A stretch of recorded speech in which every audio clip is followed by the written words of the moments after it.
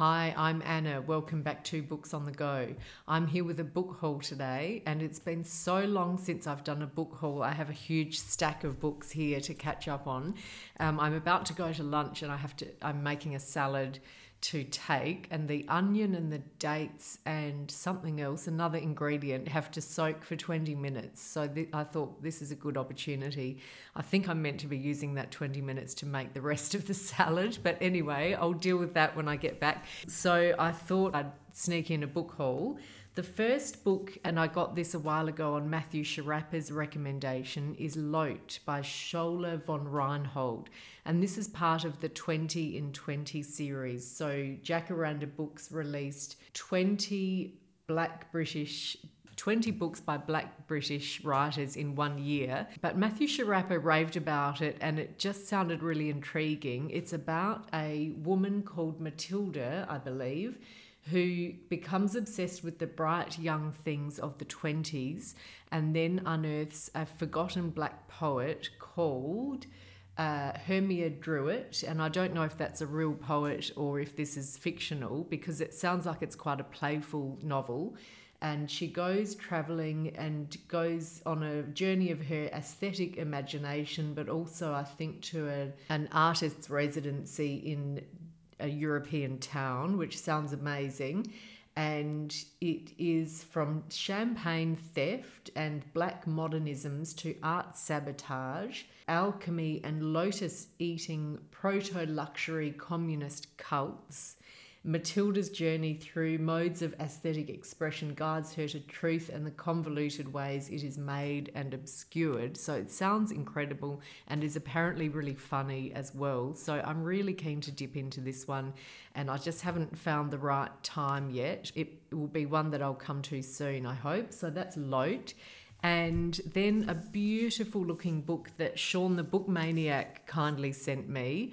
And this is called Birds, Art and Life, A Year of Observation by Maclear. And it just sounds beautiful. It's intricate and delicate as birdsong.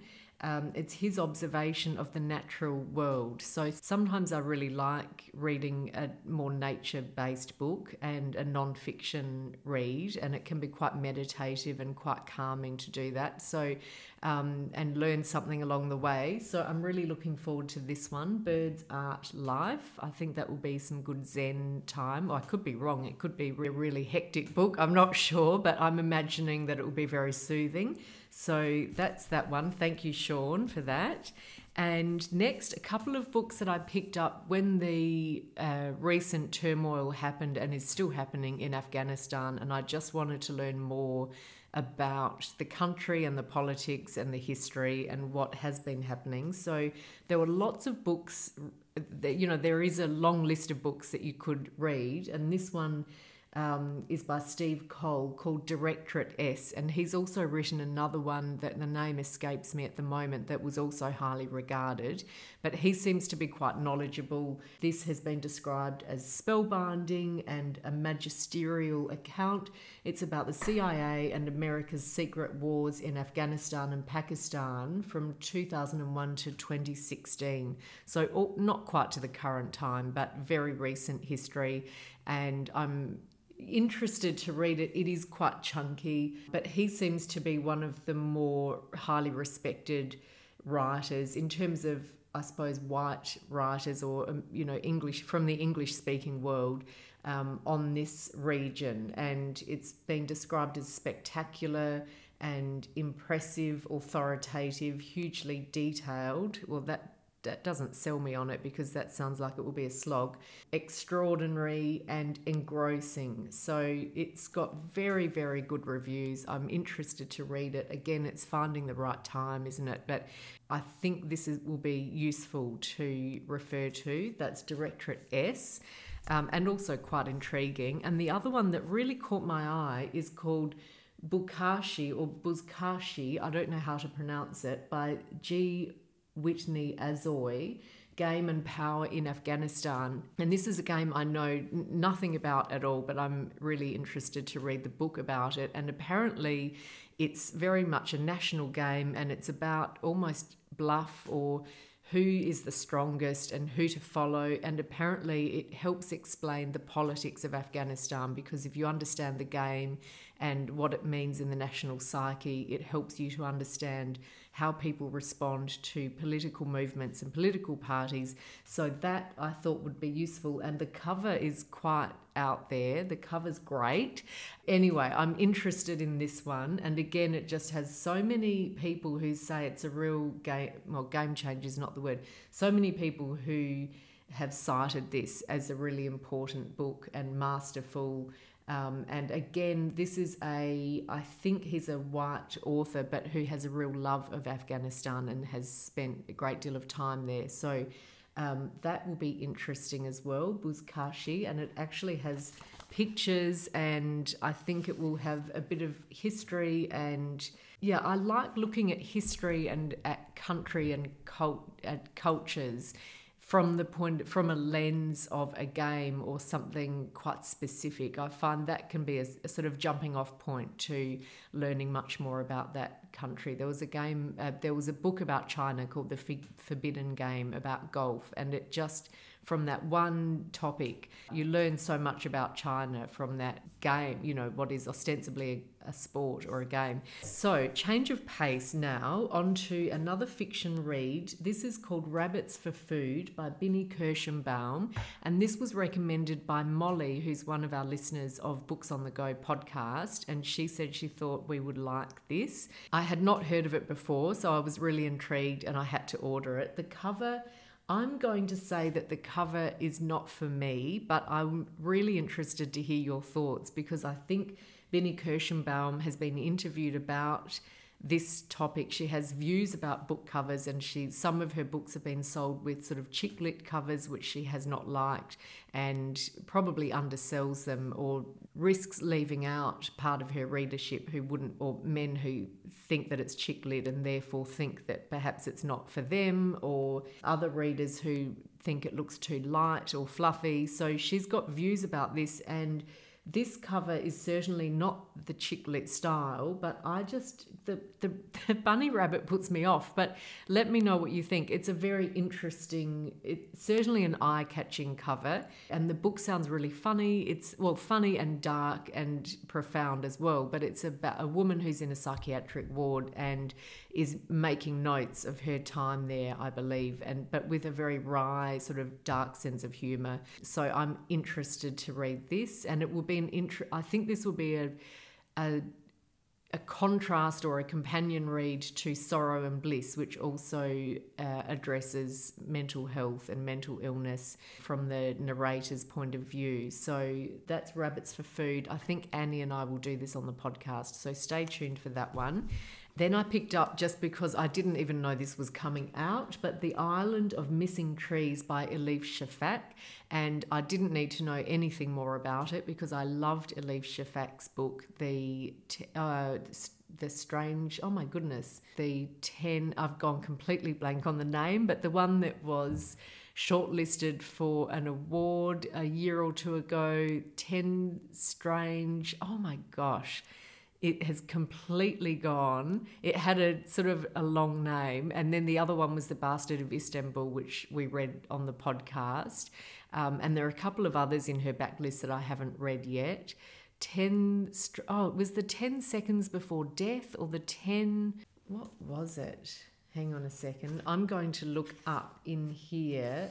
10 minutes, 38 seconds in this strange world. I had to look that up in the inside of the book. So I couldn't remember that title, but I loved the book, and so I'm really interested to read this. I hadn't even known that it was coming out.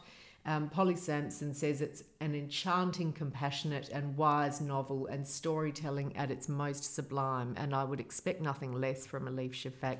She's such an interesting thinker and a beautiful writer, really lyrical, elegant writer, and always with a point of view, coming from the Turkish point of view and having lived in various places and in different cultures, and she just infuses so much life and so many different perspectives into her writing. So I'm really looking forward to this, The Island of Missing Trees. And next, a book that I'm reading at the moment, Empire of Pain by Patrick Radden Keefe, The Secret History of the Sackler Dynasty. And a friend recommended this, and I had seen it, I think, on social media, and had just thought it looked a bit too chunky. It is chunky. And so that I didn't commit to reading it, but then my friend said he couldn't put it down, and it is so fascinating. It's also quite grim and depressing, of course, but it is really well written. It's almost reminding me a bit of Michael Lewis, and I love his non-fiction because it's telling a story and it gets you so engaged, and you meet the characters, and it's almost like a novel or a thriller, and he has that similar really good style. So it's keeping me completely gripped. And it's about the Sackler family. I think what I like is that it's interweaving so many things that I enjoy reading about. So it's the family and the sort of modern American history from one family's point of view, and then it's the medical and pharmaceutical industries, which are interesting. And we know what's coming. We know the OxyContin opioid crisis in America. So the tension's building because we know how bad it does get, but it's still fascinating to see the build-up of how did that happen. And so it's also the advertising and marketing industries, but then the legal case. And I love the sort of lawyer's point of view, the investigative journalists who helped bring it to light. So there are so many angles to this, and then the philanthropy, because they have given so much to major arts institutions, and that raises lots of questions about accepting that money, which is tainted. So I'm finding that really it is obviously grim, but also fascinating to read. So that's Empire of Pain. I really recommend that. I'll come back with a wrap up of that one.